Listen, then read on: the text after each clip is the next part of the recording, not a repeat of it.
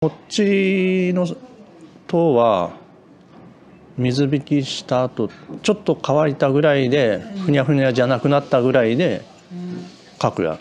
この塔は、高台の削り出しの後に塔を描くやね。だから中に塔があるのを忘れちゃってまた描いちゃった。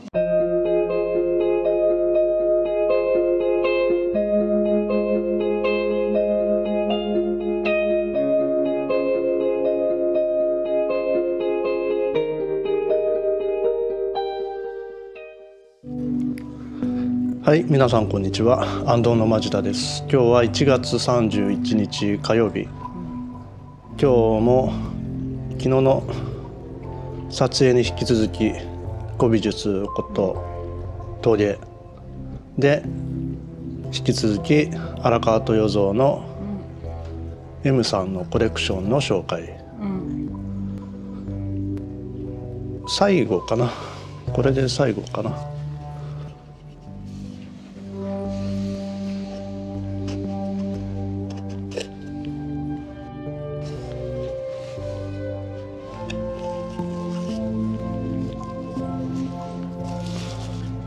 黄瀬戸豊蔵作黄瀬戸主杯荒川達さん、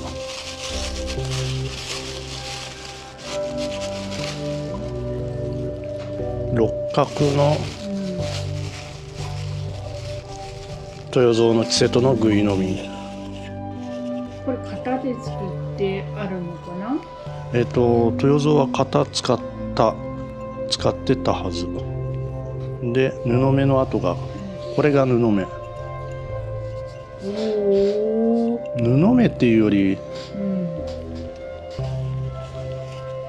こういうとこやね。こういうこれが土に食い込んだってこと。こういうとこ、こういうことやね。そういうことやね。でこの筋が、なんていうかな、こういうとこが型と布の間に、残るよね。残ったっていうことで、布目自体はそんなない。目自体は。でよく言うのが、僕は六角も型は使わなかった。僕は。いや、すごいとかじゃなくて、使う必要がないっていつも言うんやけど。で桃山の六角は型使ったものもあるし、使ってないものもある。だいたい使ってあったような気がするんやけど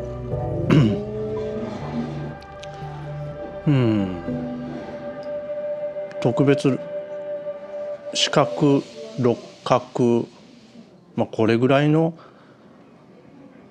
大きさで、なんていうかな、複雑な、凹凸のある造形。いつも僕がこんなことやっとるやん。桃山の造形って複雑やって、あれが、あるものは型使う場合もあるけど、あれはろくろでこう出すやね。外出したり中入れたりって。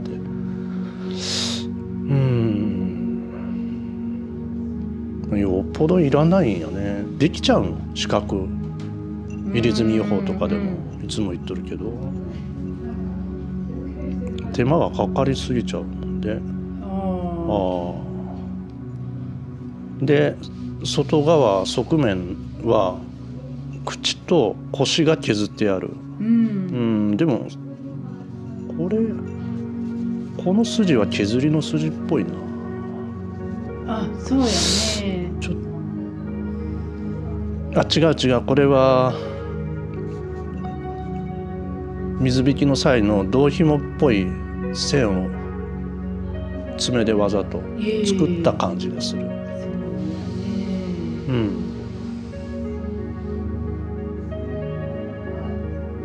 にしてもでかい。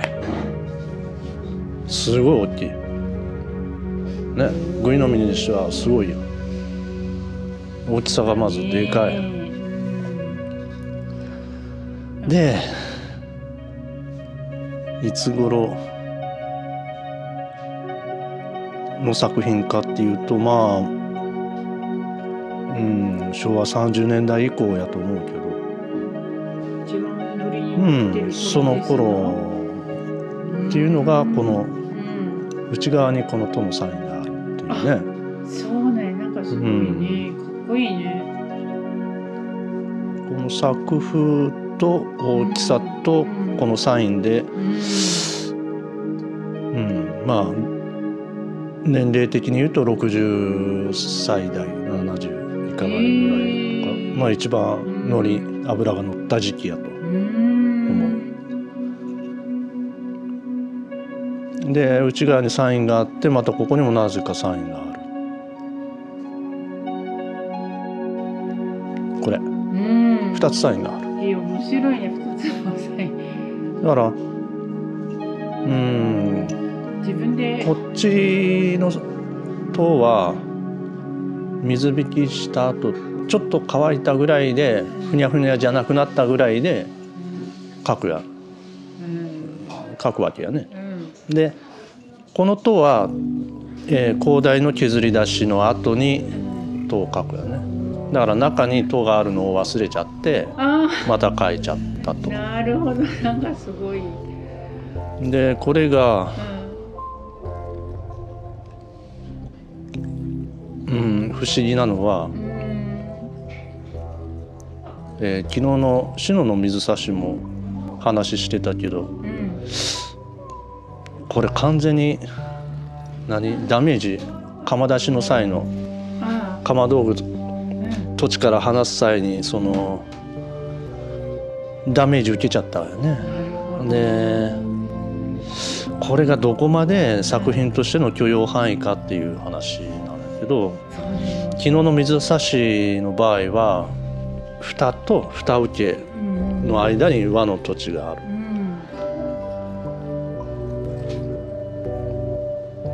あれでどこかしら蓋受けの部分でも蓋の方でもどっか欠けちゃったらあの対策が、作品にならない、もったいない。そのぶどまりを良くするために、きちっと釉薬を拭ったり、土地をあまり作品に溶着しないような工夫っていうのが必要で、僕はそれを結構やってた。土地が紐、これちょうど分かりやすいんやけど、